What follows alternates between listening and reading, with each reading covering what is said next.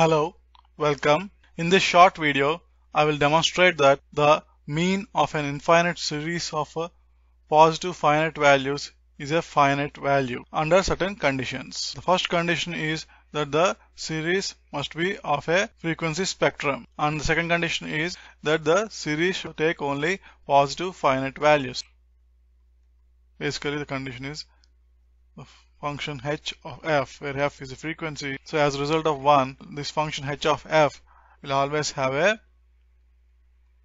inverse Fourier transform defined as h of t equals integral 0 to infinity h of f e power j2 pi ft df.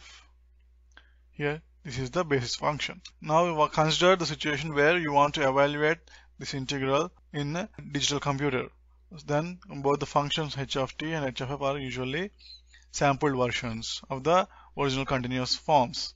Hence, h of n equals limit delta fk tends to 0. Here the continuous frequency f becomes a discrete value fk, and the integral becomes a summation. So therefore k equal to 1 to capital K, where capital K is the number of samples or the total number of values in the series h of fk multiplied by e power j2 pi fk n delta fk. Here delta fk is the infinitesimal sample width. Now fk can be defined as small k by capital K. Small k is the index of the series, and delta fk, that is the sample width, is basically k plus 1 by capital K minus k by capital K, which basically equals 1 by capital K. Hence, as delta fk tends to 0, this implies that capital K tends to infinity.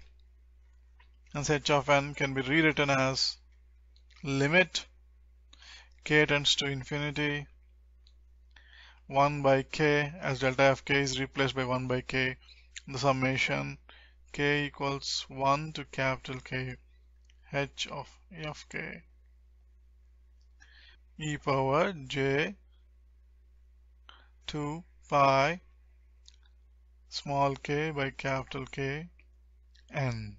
Now if you put n equal to 0 on both sides, you get h of 0 equals limit k tends to infinity 1 by capital K summation k equal to 1 to capital K h of small k. Note that fk can be replaced with the index k, and this basis function becomes e power 0, that is 1.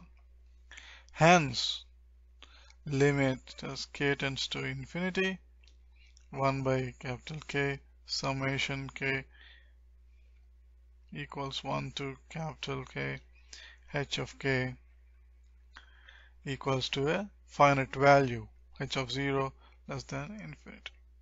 So you see, the mean of an infinite series of positive finite values is still a finite value.